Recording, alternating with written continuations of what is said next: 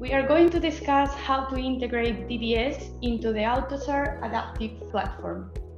And I wanted to start with some kind of discussion on the kind of problems that we're trying to solve here. Designing distributed systems is a really complex task. You start with an original design where you have different nodes that you want to integrate, and you want these nodes to talk to one another. And you kind of define your interfaces and the way they're going to talk to each other, the connections that are involved, and so on. You start with a system that maybe has like dozens of nodes, maybe hundreds of nodes, and everything is well organized and the interfaces are well defined. But as you try to evolve the system, things can get quite messy.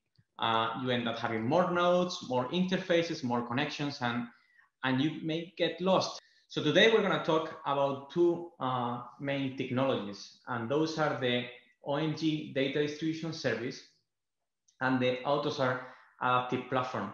And we're going to see how they complement each other and what are the feature sets that they implement. And also, we're going to see how they can be integrated in order to provide you with a comprehensive connectivity solution.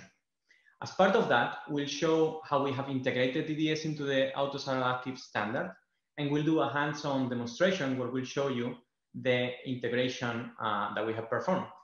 And at the end of the presentation, we'll be talking about further integration efforts, and we'll show you kind of the things that we have been working on and we have showcased at CES.